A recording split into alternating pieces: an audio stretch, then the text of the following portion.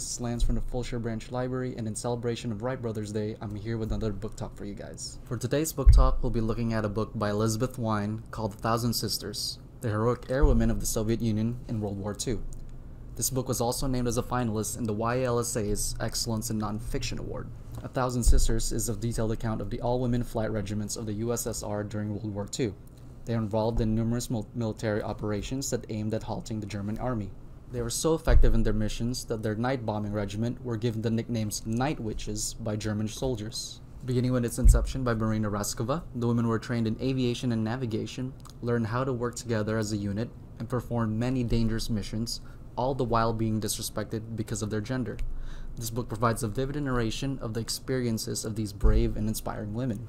If you're a fan of history, this will be a great read for you because this book is also filled with details about the women and their lives, the conditions that they trained in, and is supplemented with black and white photographs.